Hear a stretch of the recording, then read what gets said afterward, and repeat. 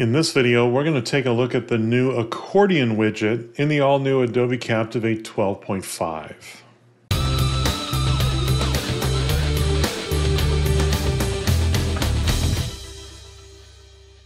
I'm Paul Wilson, and I make videos about e-learning, specifically the authoring tool Adobe Captivate. If you like what I'm doing here today, by all means, like this video, subscribe to my channel, and share it with your e-learning buddies.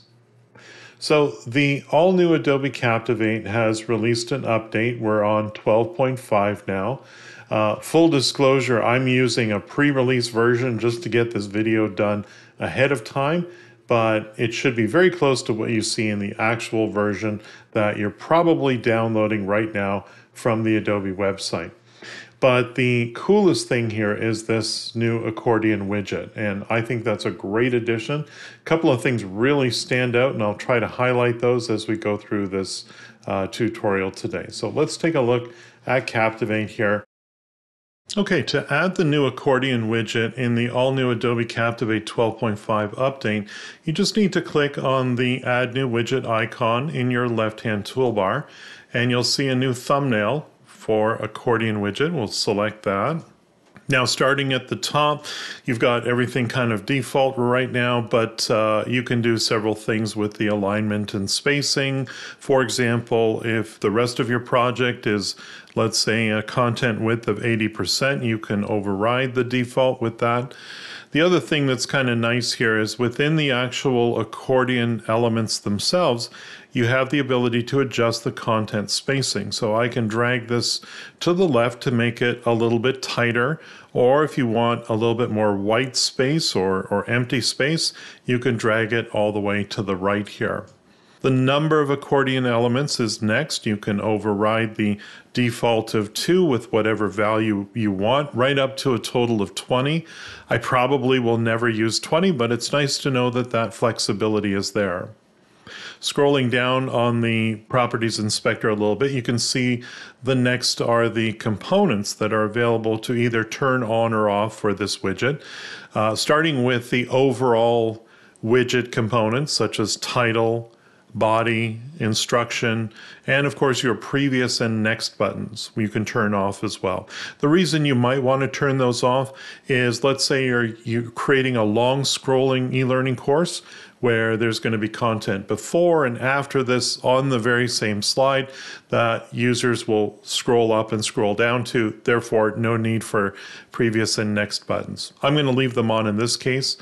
I will say that you can adjust the alignment of several of these components as well, so the title can be centered or right aligned. Same thing with body and instruction as well.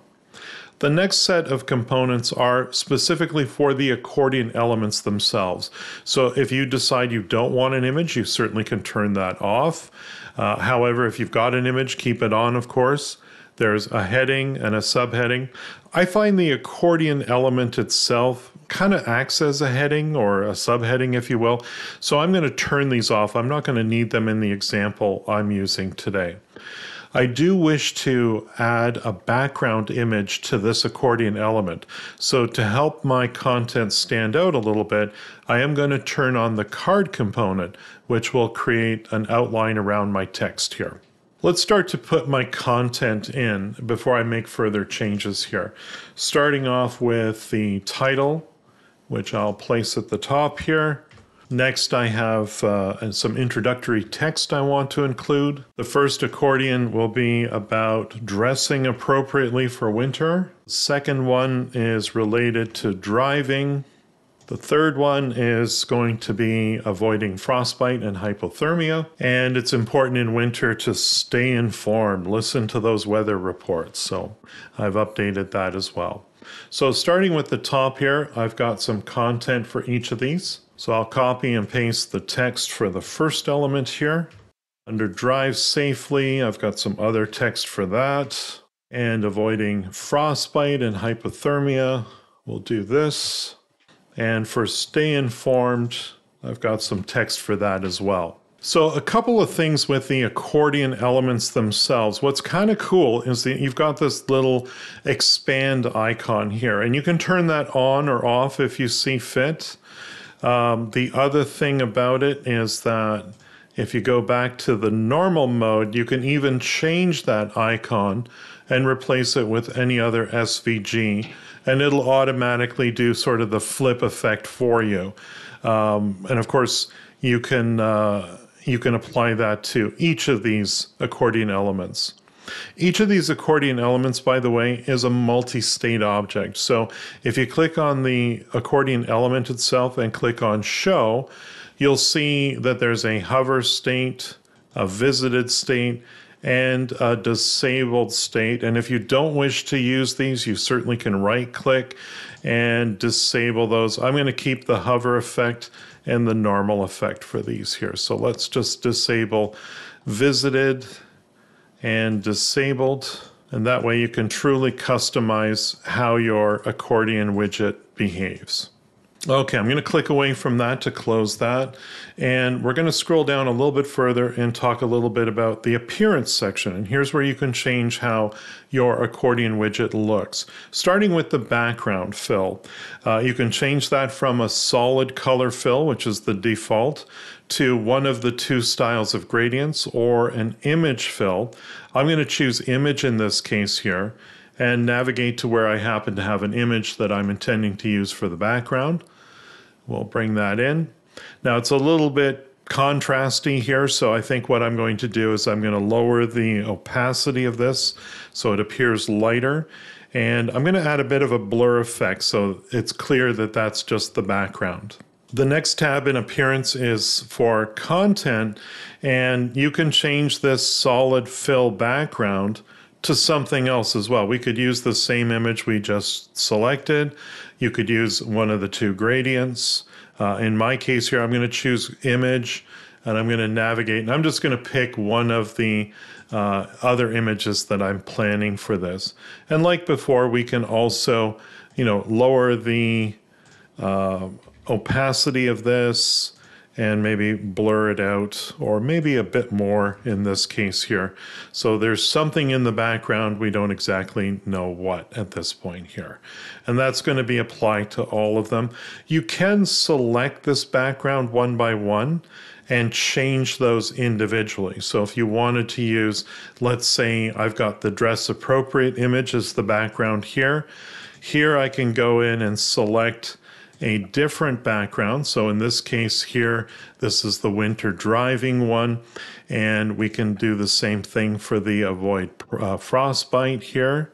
So select that, and we'll just go to system here and choose similar images as to what I'm going to put in the placeholder here. Lastly, let's do the stay informed. Click the folder icon, and we'll just get that stay informed graphic that I have in mind here. Okay, starting at the top here, let's put in the image that I intend to use for this here. So I can literally drag this image from where I have it on my computer. Double-clicking the image will allow me to go into edit image mode, and we can just change the crop so that we're seeing something that I think looks good there. We'll press save, and that looks good. Let's do the drive safely image here. We'll again just drag and drop. That looks fine. Hypothermia, we'll bring that image here. That looks fine as well. We could crop these differently if we wanted to, but I think they're good the way they are there. Finally, let's go to the card tab within appearance here, and I can do things like adjust the background of my card. So I think I'd like it to be a white background here. I don't really want a border around it, and actually I think I would prefer it just to be a little less of a rounded item there. So I'm just going to put the corner radius at 0 there. And that now applies to all of my cards. And again, like most things in Adobe Captivate, I could select the card itself and make individual changes, like if I wanted to have a drop shadow and that sort of thing. Okay, this looks pretty good to go here. The last thing I want to point out is that you have settings for this particular widget, and you can turn on or off the ability to move to the next slide when the widget completes. And all this does is it disables the next button until such time that all 4 of these items have been clicked. Personally, I don't need it in this case, so I'm going to turn it off and allow students to move forward whenever they're ready to move forward.